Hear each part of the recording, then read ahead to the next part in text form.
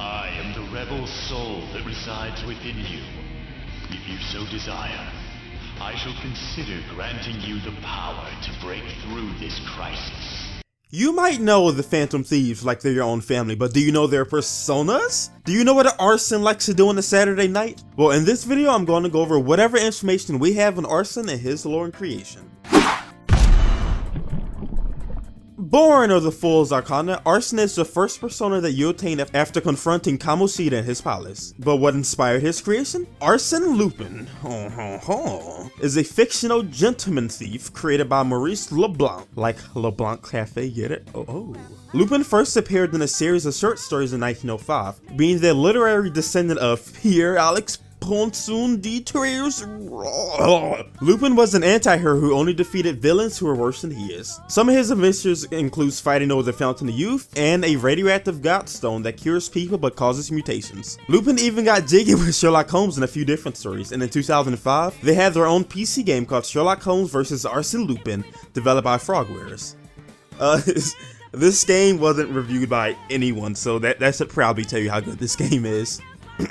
It is also believed that Arsene Lupin was inspired by Maurice Duclos, a French anarcho-illegalist. Illegalist meaning that he embraces the life of a criminal. Attempting to overthrow the government, Maurice was caught with explosives and jailed for 6 months in prison. Sometime later, Maurice faked having mental illness to avoid reclusion and later broke out of his asylum with the help of a male nurse. Later going on to form a band of men called the Workers of the Night, which had these 3 principles. One does not kill except to protect his life and freedom from the police. One steals only from those considered to be social parasites. And finally, a percentage of the stolen money was to be invested back into the anarcho cause. Committing over 150 burglaries in Paris, he was jailed again, and this time sent to the guillotine, but he escaped.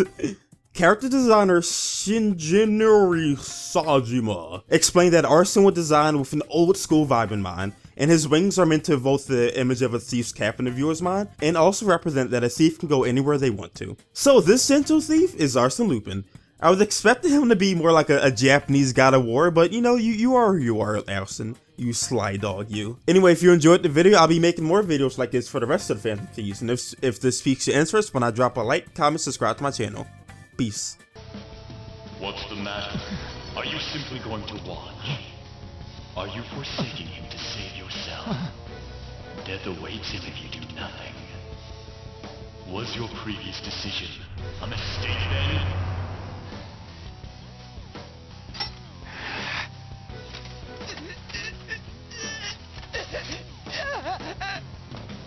Very well.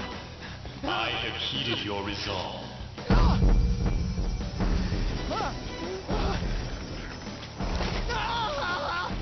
Vow to me. I am thou art I. Thou who art willing to perform all sacrilegious acts for thine own justice. Call upon my name and release thy rage.